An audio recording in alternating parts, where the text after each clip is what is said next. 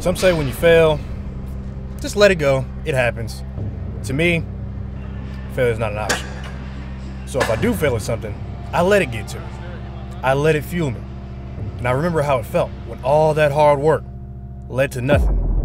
That hurt, that frustration, that anger, I take it. And rather sulk in it, I use it to my advantage. Instead of an extra rep, I do 3 extra reps.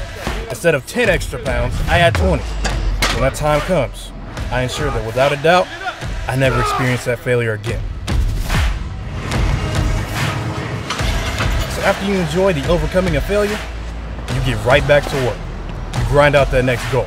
You go for that next promotion. You shoot for that deadlift PR. Nobody trains just to stay the same, whether that goal is to be faster, stronger, or more conditioned. For me, it's all of the above.